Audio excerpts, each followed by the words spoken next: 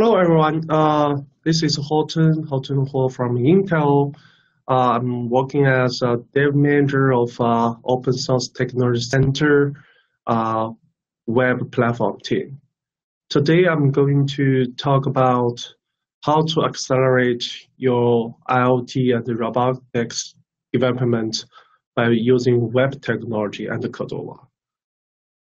So, first of all, I will introduce why the web technology is suitable for robotics and IoT. If we look at the internet history, for the last decades, the web technology is the realm of internet. All the websites writing in HTML, JavaScript, and the latest CSS codes. So here we come to the time of IoT. The T means things. So a lot of things, including vehicles, devices, gadgets, developer all need to implement application for those things. So at the same time, the web standards group W3C is developing a new standard and specifications for the things, which we call it Web of Things. So in the implemented side, JavaScript, it is happening that there's already existing JavaScript framework for the robotics. For example, the Cylon.js, the Johnny 5, and the robotics tools for the ROS, aka ROS means robotics operating system. It's very popular in the robotics area. So why we need web technology for IoT? So if we traditionally we think IoT is coming from embedded system. So normally the embedded system uses low-level language like C, even the assembling codes for embedded system. But when we come to the IoT world, the things changed. There's millions of developers around there. They also intend to develop applications for IoT world. For the web developers, for the traditional web developers, for the websites, they got super skills and experience by writing HTML, JavaScript, and CSS. For the mobile side, it's also included web technology on top of WebView to writing their applications by leveraging the web technology. So if we look at the number of developers, mobile plus the web developers are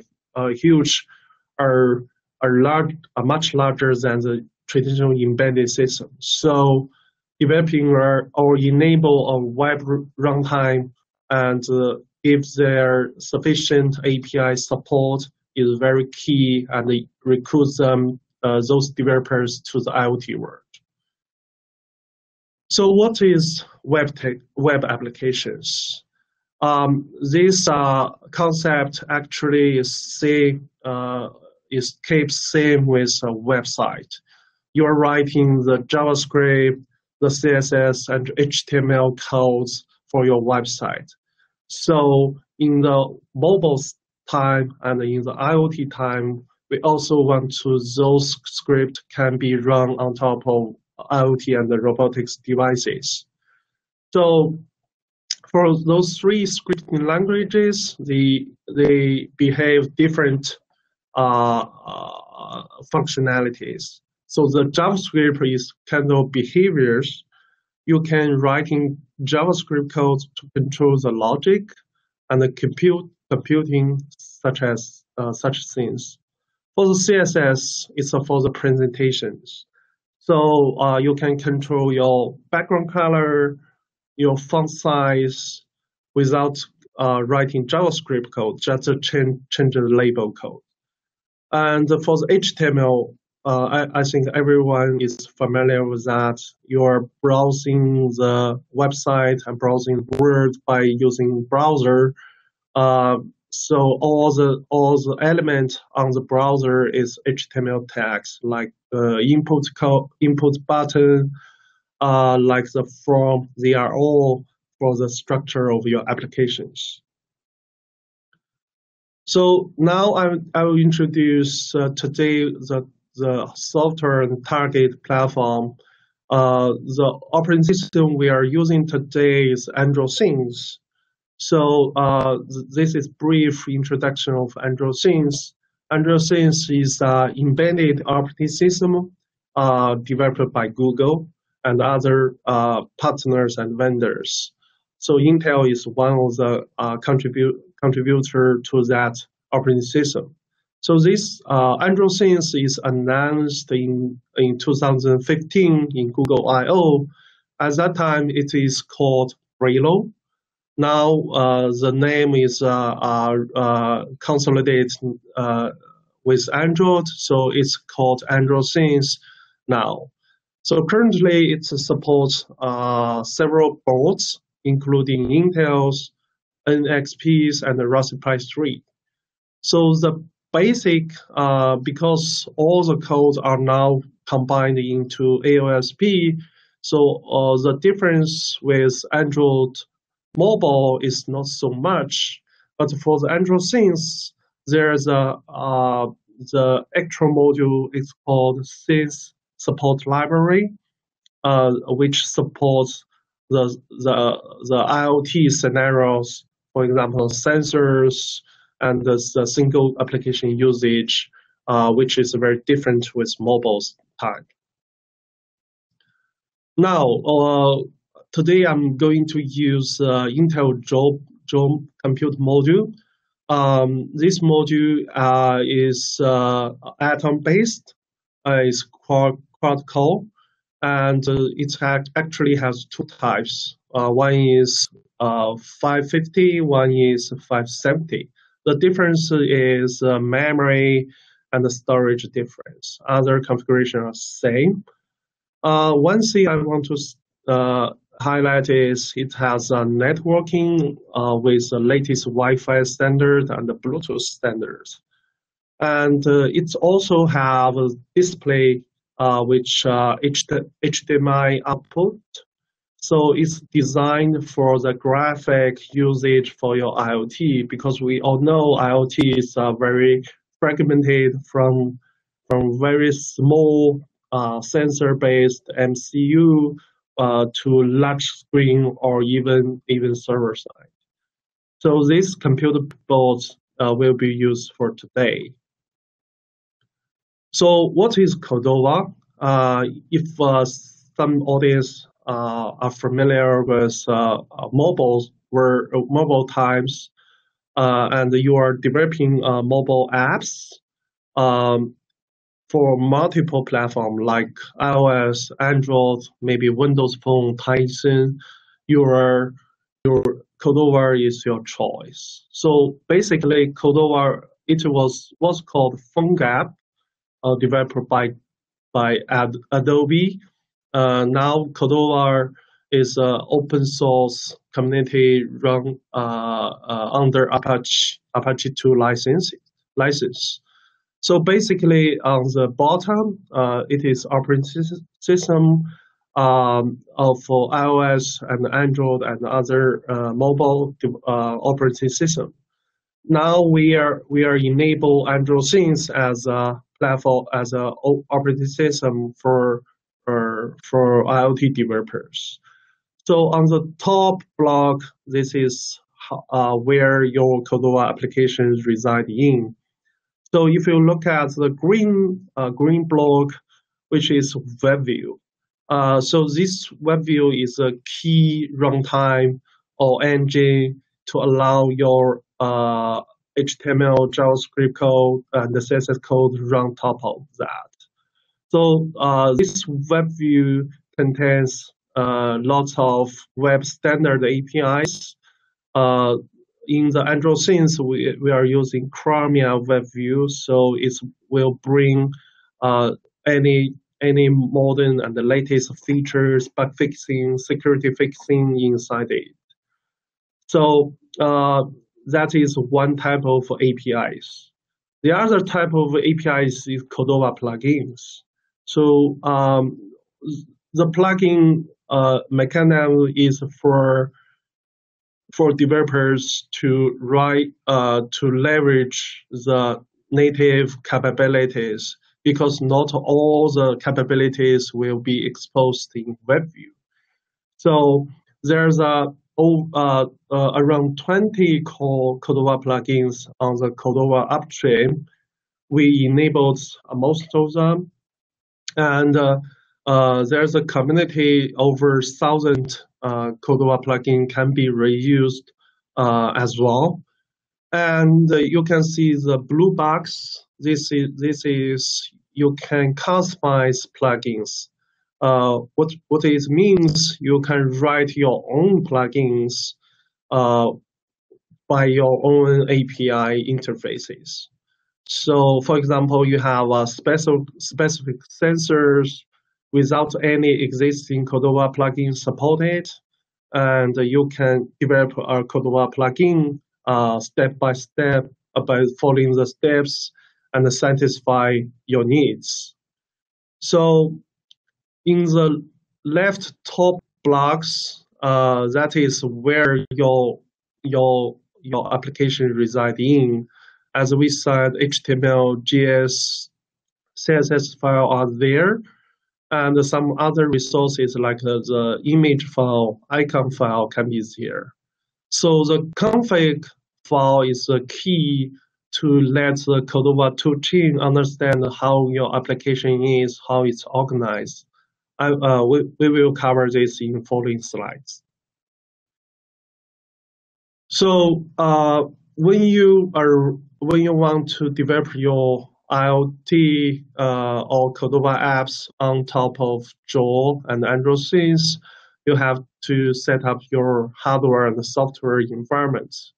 So basically, your development host PC is a same requirement as Android Studio, because Android Studio is required to install.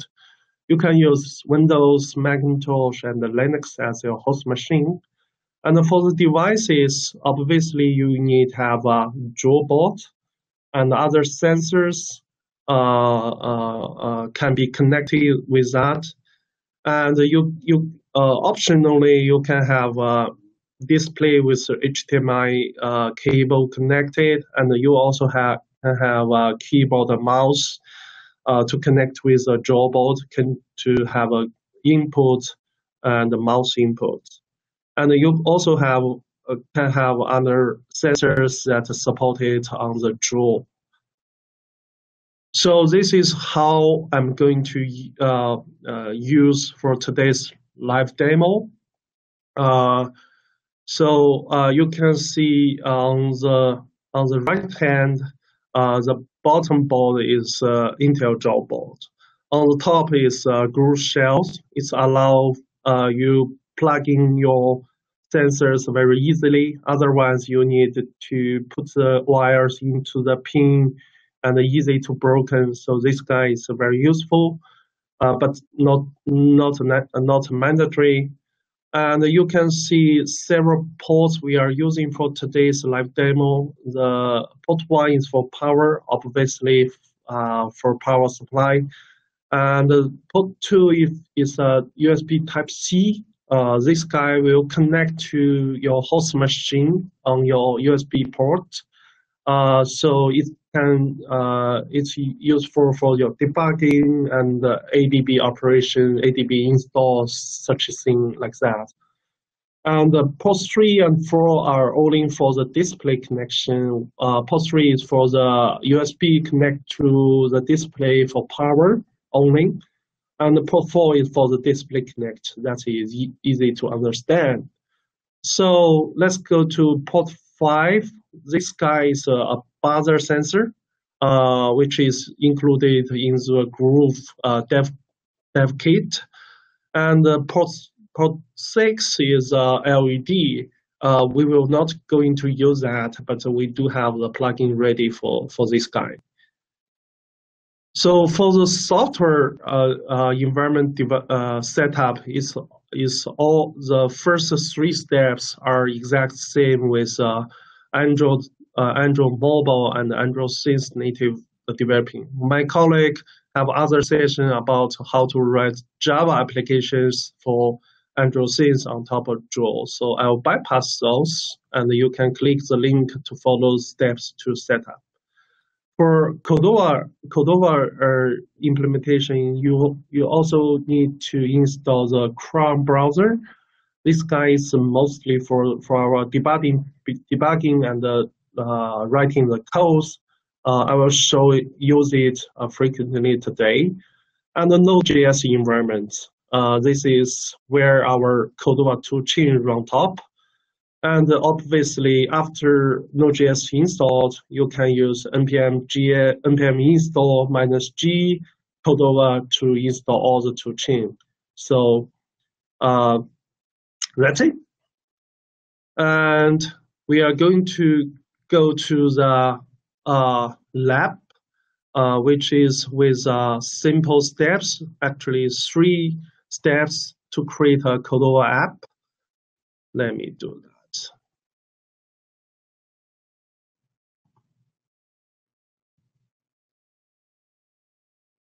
I'll execute those commands in background and explain one by one when it's running under background. So first command is about create applications. Cordova create with your folder name and with your application name. So if you're familiar with any Android development cycle, this name will be registered on your application system. Then you're going to have a folder called hello created. So into the hello directory, you could have add a platform called Android. So Cordova platform and Android is that guy. In that step, it will fetch latest Android support library, support code into locally and compile and get it ready. So then the last step is Cordova build. So that simple 3 or 4 steps will get your Hello World built locally and the APK is ready. So if there's other command line options you can use, please check the latest Cordova command line documentation online on the Cordova upstream. So for example, Cordova build, by default, it will build a debug version. If you want to a release version, please add --release. Will give you a release version. So for the platform, you can also add a version after the Android word to specify which version you want to use. Currently, we are reuse Android for Android Things because most of code can be and the plugin can be used that. In the future, we might talk with the Cordova upstream to see either whether we need to add a new platform for Android Things. So let's go to, okay, there's a arrow, I think. Okay, I copy-paste issues. Anyway, let me go to the prepared hello directory that is the same one. Next, I will go through the files that created after the steps. First is config XML. So I'm open this. This guy is very key for your applications. You can customize your name, your descriptions, your author with your email, and your platform, which are using here. We only have Android and the plugins. We can talk it later. And this guy is very important. It tells your tool chain where your entry is, which is we call it index HTML. So we have triple W directory created. So with all the files, I will come back to that later. And we have a hooks folder. This folder basically, if you do not want to customize the command line behaviors, there's nothing there. But if you want to do some add platform, add plugin steps before and after, you can write script there. There's an online document you can refer to. And Node.js, Node modules, platforms, and plugins, those three folders are automatically created and upgraded by the command line tool. So basically, you do not need to edit them and copy them and do anything. So in my practice, when I develop our Cordova applications, I will use a source control tool. I use Git. So I put those three folders in the ignore files. And there's one file called package.json. This guy is also auto-created, auto-updated. You do not need to edit it anymore. So bypass it as well in your Git ignore file. So the key files or key codes is under your triple W. Let's go to the index HTML. If you're familiar with any website development, this guy is a single entry for your application. You can see the CSV file is included and imported in here. And you can see the two scripts file imported. One is Cordova.js. This guy you do not need to edit unless you want to debug or do your own things there. I do not suggest to do any modification. And under JS folder index.js, this is where your logic, your codes reside in. So I will open that file later. And by default, you have div DOMs, DOM elements already ready there. So let me go to the CSS file, and you can check the body styling, app styling there, and you can have the index HTML, index.js for your JavaScript logic. So one thing I want to mention is when you add your Android platform, there's a subfolder under platform called Android. That guys most Android codes reside in. If you add other platforms like iOS, there's a subfolder called iOS there. So run the applications is also easy. We have two ways to run it. One way is Cordova run, which is preferred. Another way is import your platform Android folder into your Android Studio and run and debugging the applications as normal Java or Android applications as you want. So today I'll only use Cordova run to that. So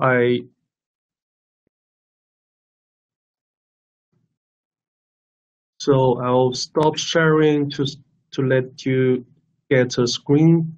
Cordova Run is smart enough. to check whether your code changes happening. If it okay, I did not connect my. Before that, you can check whether your device is ready. I have a Joule attached, and then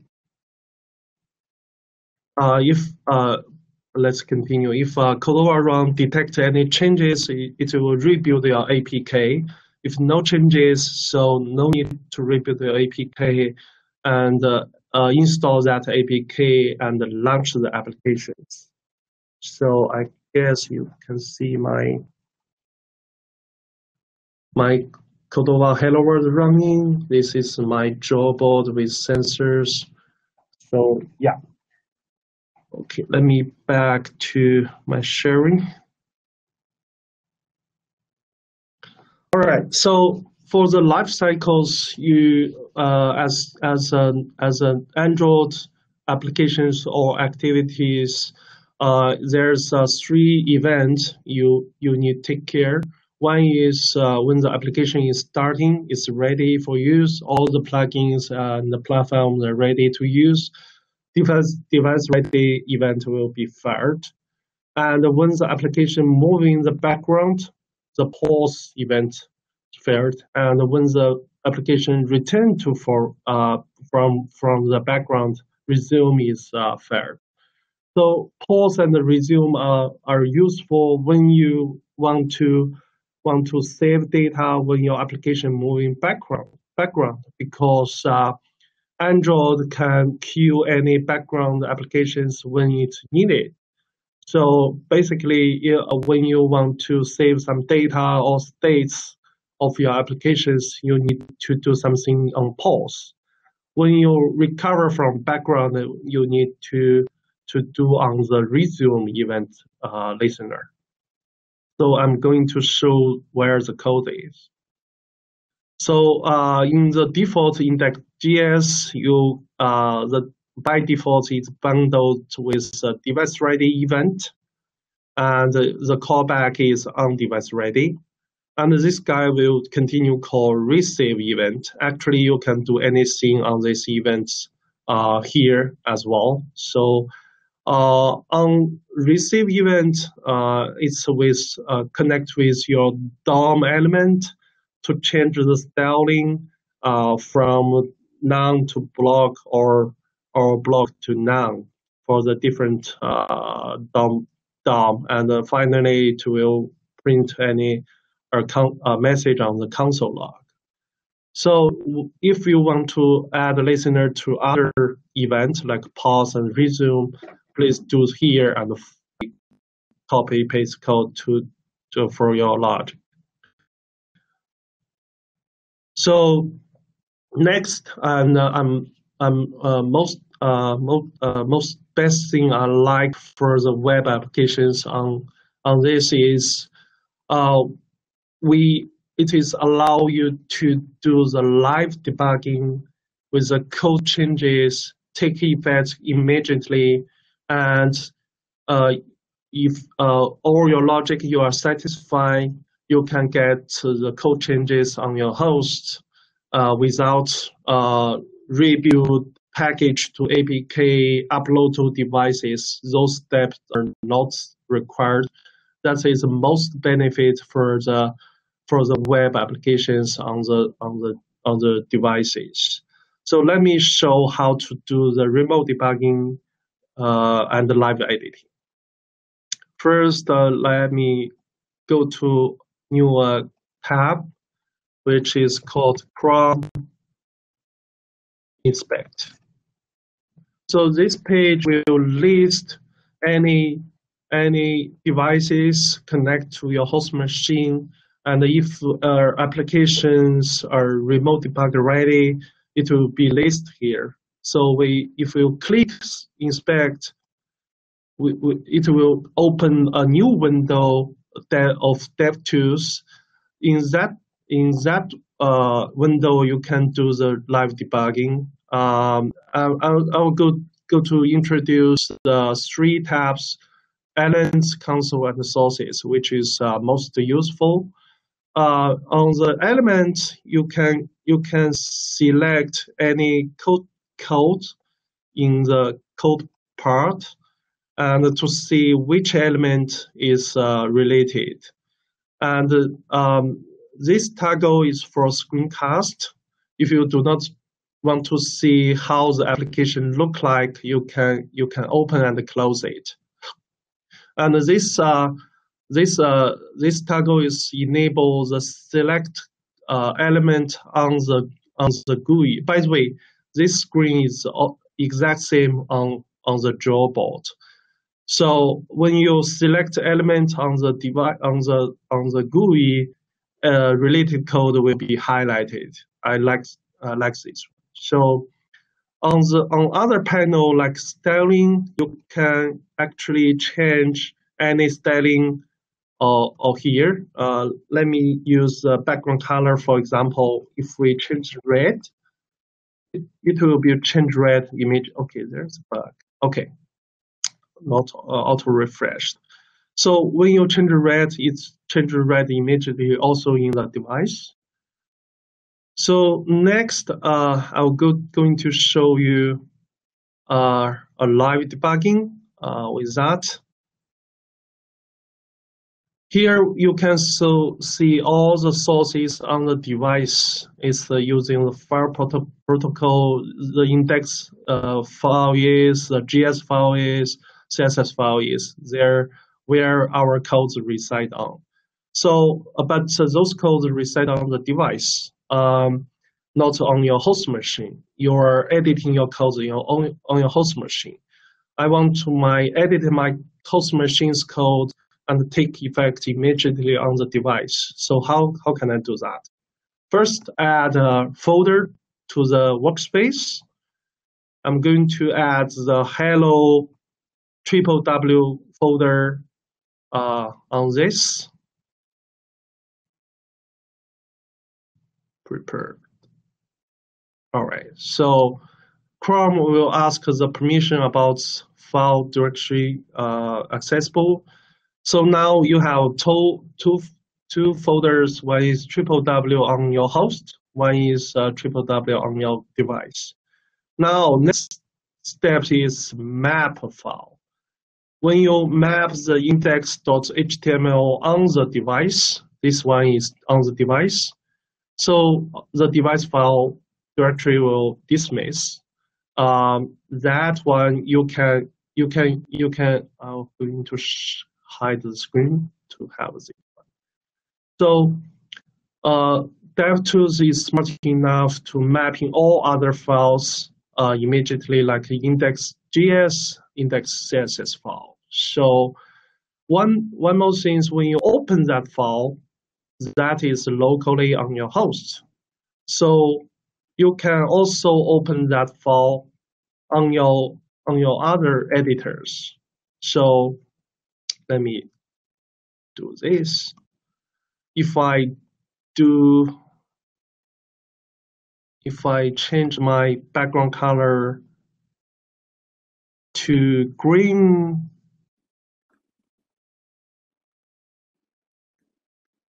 it will change to green as well. And in your other editors, to green as well. This is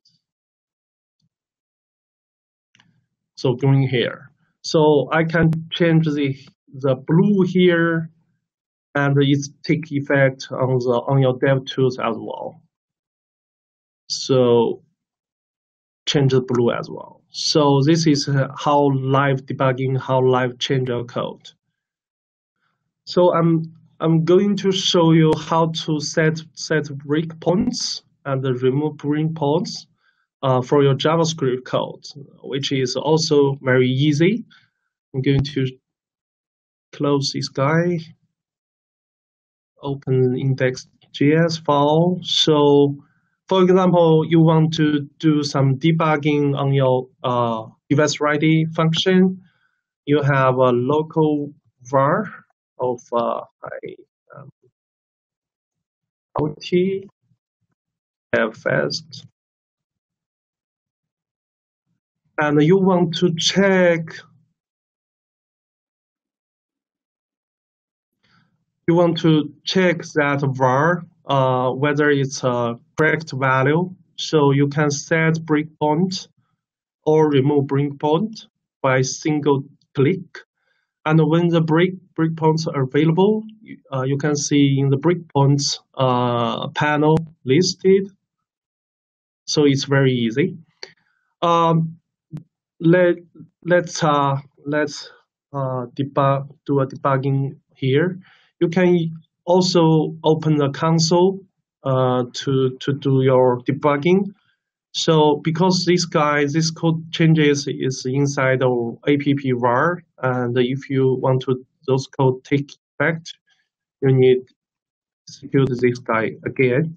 Now we are stopped at this function, this line, and we can use console.log for to check the values. So this is very easy, and when you want to continue to resume your execution as well. So you can also remove that breakpoints.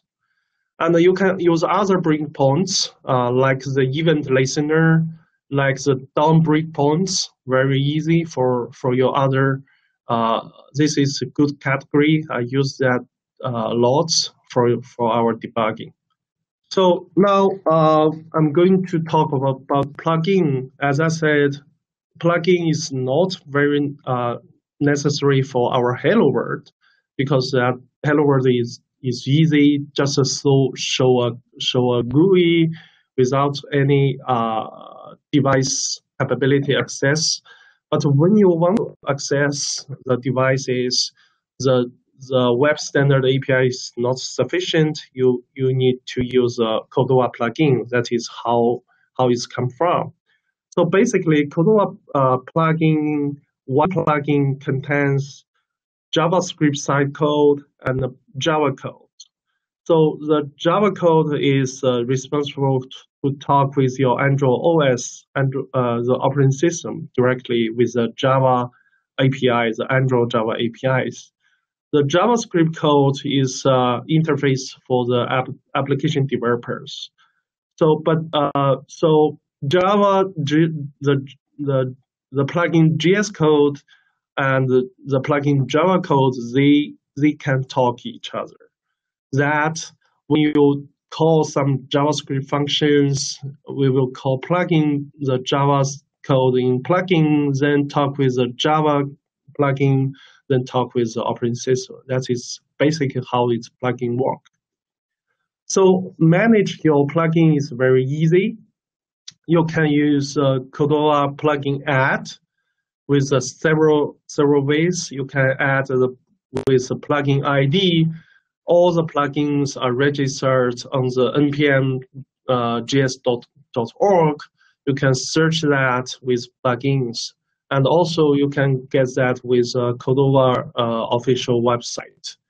Or you can get unlike Git URL, lots of Cordova plugin host their code on the GitHub. Or you can download or do your local editing of any plugin with a local path. To remove, just offer the plugin ID, that is fine. And to list what plugins on your applications, just use a Cordova plugin.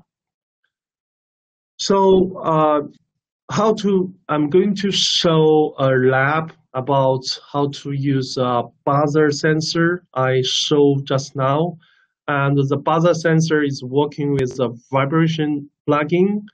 So we can use 3 steps again. This is new steps, Cordova plugin add with the vibration plugin GitHub URL.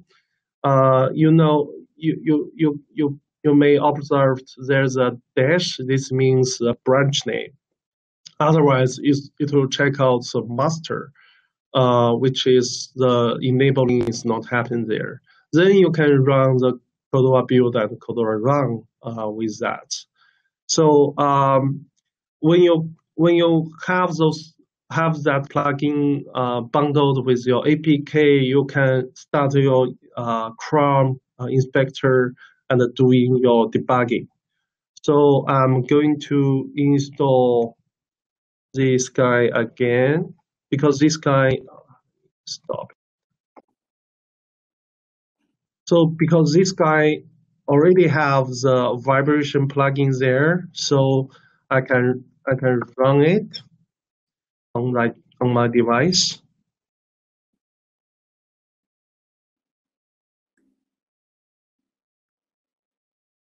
So when the app, okay, it's shown now. When the app restarted, reinstalled and start again, the inspector will be ready for use. So I'm going to, because the vibration API is exposed to navigator object. So under app navigate, okay, it also has the type and you can have all the function under navigation. Our function is vibrate. Okay. You can input, for example, you want the buzzer to beep for 3 seconds. So vibrate 3 milliseconds. That is how it works. Without code in your app, actually. And if we can play more fun thing is it also can have the James Bond themes with a buzzer. Let me try it. Okay. Remember that theme? Copy it. Where it? Okay.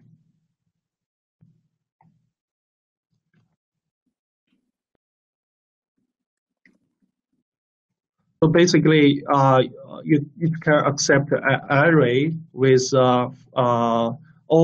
old number is how much millisecond will beep. This guy is how much silence mode numbers. So that will be it's a very simple, not like the YouTube one, but it means something. Okay. So how the Java and the JavaScript communicate each other. So basically, you have a plugin XML that is how tells Cordova how what the function is, where the JavaScript code is, where the Java code is. So and on the GS codes, the most important is Cordova EXEC with a service which is mapping with your Java class service with the action mapping with execute function called action, and in this function you can compare with whether the action is a function, and you can do that. So let me show an example about create your own plugins.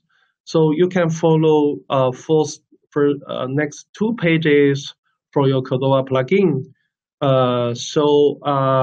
First thing is you need to define your interface.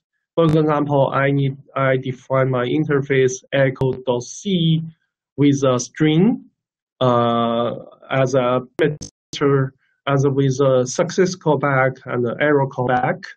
And then I can use plug man, which can be installed with npm toolchain again, to use that, create, add platform, and doing your own code changes, add package JSON, and then your plugin is ready, and then you can add that plugin into your application, run it, and build it, and try it. So I'm going to show how the Echo plugin look like. So this guy is the most important one. It has name. This And this section is talking about JavaScript code, where it is and where the object it want to expose. You can remember echo dot, that is where it is. And then where the Android part is, point to your Java code location, your namespace, and etc. So it point to JS file and Java file. Let's go to Java file. So it uses the Node.js expose module .c, that's its function where you can use in your JavaScript with the parameters, and Cordova.exec is called with a service name. This guy is responding Java class, the action name and the arguments. So come to the Java code, the class is called Echo. Is extended Cordova plugin class. If you're interested, you can go to the document and check the API. And the most important thing, you need to override the execute function and do the action comparison. If the action is say, so go to the C function here. So C function doing the string comparison for non-strings. If it is really string have content, then hide the content and I'm from Java. So let me try. We already have the echo object. So echo.c today.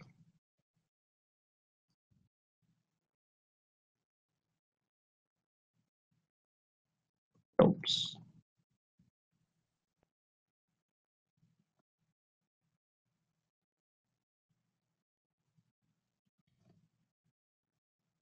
Okay, I may forget to add that plugin, but you can do it offline. So you can also refer to advanced plugin development. This link is full online document you can refer to and read through. And for the Cordova plugin, it also have life cycle you can use. And if you are doing the event listener, most the event listener come from system. Just now, I just show the trigger is from the JavaScript side. You need to call echo.c, but sometimes some changes happen underneath, happen on the system, like the Bluetooth connected with sensor send some data, and you want to get that data from JavaScript. That is how the event listener doing. You can reference tons of plugin with that function. The network information is a similar one. You can refer to the code. Also, because the Cordova plugin has a Java code residing, you want to debug your Java code to resolve your problem. So you can also doing that in the Android Studio. Import the project platforms Android directory into Android Studio and setting the breakpoints and evaluate your values as you want. That's a normal process of Android Studio. So finally, I was going to show you some resources you can use and start your and doing further web applications. First two resources are for the API and the online document. That is for the web standard API, MDN and the W3 schools. W3 school you can also do in the live editing, live debugging on your browser as well. That is hosted on the server. And the third thing is because different operating system, different versions have a different WebView version, have different API readiness.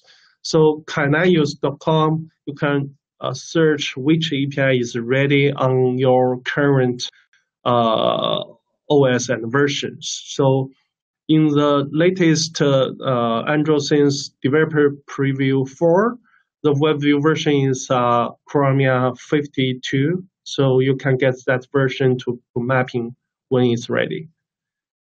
And we also have we also host a GitHub repo for Android Sense Ready plugins.